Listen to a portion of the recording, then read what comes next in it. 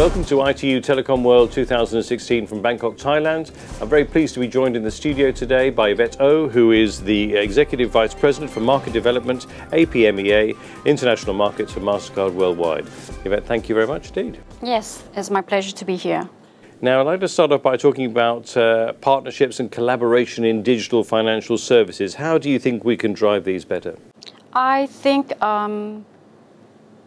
the stakeholders in the ecosystem, they should have one common goal, and that common objective or goal is really to develop the best user experience that meets the needs of the users themselves. So at the end of the day, it means driving partnerships, right? And partnerships will actually lead to interoperability. So besides the user experience, the customer-first approach, which is important, I think there are other ingredients that is going to be really necessary for the effective partnerships to work. I'm talking about rules, standards, then it will basically, at the end of the day, result in consistent user experience. The role of regulators as well, because it is very important that they implement regulations or policy which will allow the stakeholders to work together in an effective partnership approach. And last but not least, I think it's really around just leveraging each other's assets and capabilities and just driving that collaboration. And I think we have a very excellent model that exists in partnerships. In Egypt, for example, MasterCard has been working with the regulator, the banks, the telcos, and even other payment service providers like bill payment aggregators to deliver government benefits to consumers so that they have access to transaction accounts, store their money, be able to actually use their money to send and pay for airtime top-up, as well as pay for goods and services at merchants, and even access certain government services. Now, those are some of the opportunities. What about the challenges involved? I think, it's really the lack of interoperability. There are many models that exist today, right? Multiple models, the bank-led model, the telco model, the over-the-counter model. I think this really forces partnerships, leveraging, as I said earlier on, the capabilities that the different partners bring together. And I think the other ingredient is also going to be, the collaboration and synergies between the financial and the telco regulators. I think that's critical if you think about, scaling up financial inclusion deployments.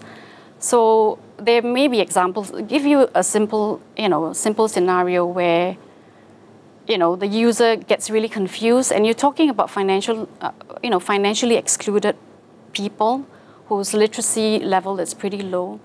And if they have government disbursements going into an account, and then they have to load their wallet, to do airtime top-up, use cash to pay, for groceries, it's really confusing for them. What's needed, in your opinion, in terms of ecosystem development for digital financial services to achieve their full potential? So this is actually, a classic chicken and egg situation. So for these providers, right, it's a question of, do I have enough account holders to be on my platform or on their platform before they build the points of acceptance or where consumers can use their products? Or is it the other way around? Do they invest in the acceptance or the points of usage, infrastructure before, they bring in, enough consumers onto their platform? So again, it drives back, right, to the whole, issue around partnerships, collaboration. The partnerships is not only between, the public sector and the private sector. As I said earlier on, even collaboration amongst the regulators is going to be really important. So in Mexico, just as an example, we have actually enabled government disbursements into bank accounts. And the market realized that there are millions of these consumers who are now who have access to funds electronically. So what they're saying is that there is an opportunity now for us to actually, develop low-cost acceptance, solutions to really address, this opportunity, this potential of customers that exist in the ecosystem. So I think, I think for the providers as well, the other thing that I think they need to look at as part of the expansion strategy is to identify, the huge inflows. By huge inflows, I mean, salary payments, pensions, even remittances. Now, ITU Telecom World is a forum which brings together very important players from around the globe, such as yourself. I just wanted to find out for you, what's the value of attending events such as this? Oh, I see a lot of value in attending this event. I mean, it's meeting, networking with the regulators, with the telcos, with all the industry players here.